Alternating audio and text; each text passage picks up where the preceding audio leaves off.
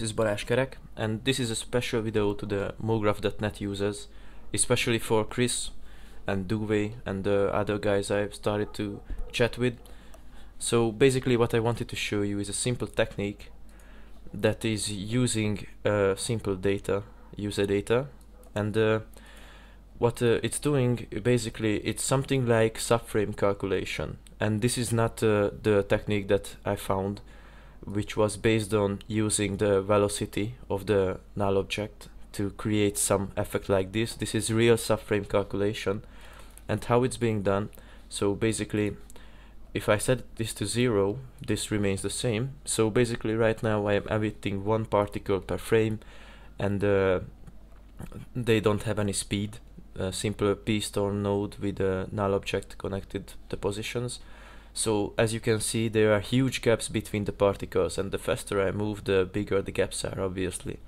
And this is because the espresso is based on the frames, and it is calculated every frame. So if you move too much between two frames, obviously it will generate the points, but there will be gaps. So what I have done is I set this to like something like 10.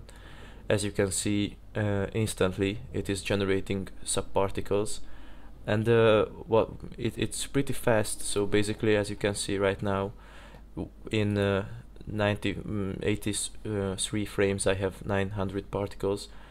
And how this is working, so basically here's the p-storm, here's the null object, and what I'm using is I'm using the previous states. Sorry for the pronunciation, I don't really know how to say this word, but I'm using the previous position and the current position, and I subtract the two, and then I divide that vector to real values. I convert it to real values using the adapter, and after that I'm dividing all of the x, y, and z values with the iteration count. So basically I will have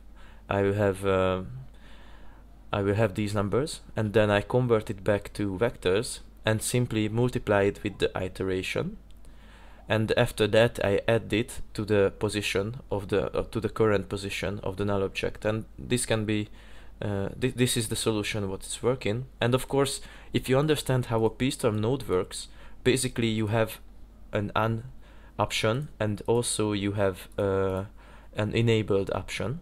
And what happens here is that this node will check whether if it can or can't run on a current frame, but whenever it gets a new position, it will run again and again. So basically what happens here is that between two frames, with the iteration, I enable this p-storm node based on the iteration time, based on this.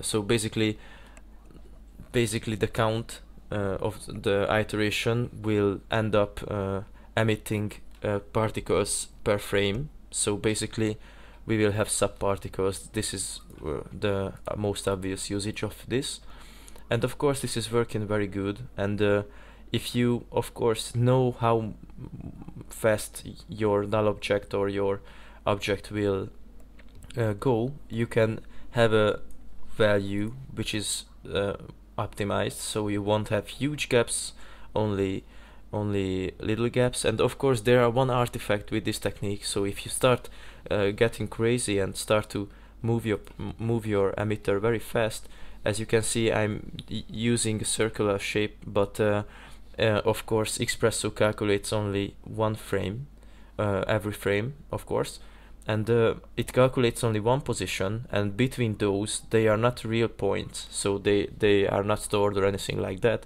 but they are being generated.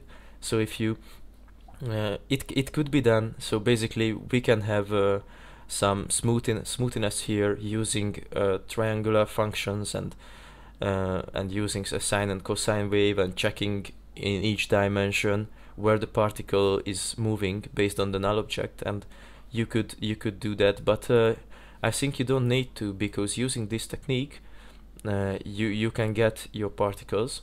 And what's good about this is that going back to scene, so here I have a standard emitter which is turned on, the subframes are turned on, and I shot a lot of particles, and I can have of course a child emitter and I want to generate continuously, and of course this will be a lot of particles, so I will do one particle and subframes. So you will see that this is getting very great. So I'm going to show this. So right now, as you can see, I have like 50,000 particles, and it still works on a reasonable speed. And of course, what's good about this is I'm going to delete this child emitter for now. I don't want that. And of course, you will see that this is very smooth motion. And what you can do with this, of course, you can have a lot of particles here, and it works very fast because the points are not really generated. They are just generated for the particles, and after that they move with the position they have. But what's good about this is you can have a particular, like I'm working on this right now. So basically I want to get close to the particular system in Cinema 4D, and the subframes are needed for this. So basically I'm optimizing the pyrocluster as well, the usage of the pyrocluster, because it's much faster than most of people think about this. And to show you this, I'm going to delete the age functions for now, and what you will see is that I have 1800 particles, 18,000, sorry, and it was being generated in 9 seconds or so. And of course, if I enable the age functions, what you will see is, of course, at the first frame sometimes you will have an artifact and you have to restart it because the position is stored from the latest stage. So that's why there are something there. So as you can see, if I enable the age, it will generate my particles, and I think it's very fast. So if you have tried to use the pyrocluster with the fire preset or something like that, you will know that 14 seconds in particles is very great. And to sum up this, I'm going to show you a little example. So I'm going to use this. So basically this is a 4-second animation, and it was done in about 5 minutes on 2 computers.